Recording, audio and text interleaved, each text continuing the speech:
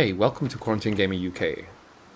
This is how to destroy the anti-aircraft site Lota in the first island at the beginning of the game in Far Cry 6. It literally takes like 20 seconds. So following the map, if you get to the spot in the map, okay, work your way up the side of the hilltop. Watch myself here. Just climb up. If possible, try and have a weapon that has a silencer, because this will be a lot smoother. Okay, work your way around.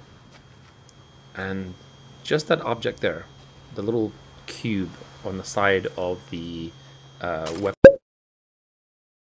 weapon, just shoot it and it will explode and destroy the anti-aircraft weapon machine, whatever it's called. I'm not a military guy. And that's it. I hope you guys enjoyed this video. Please do consider liking the video, subscribe for more tutorial videos on Far Cry 6 and other games. Until the next time, take care of yourselves.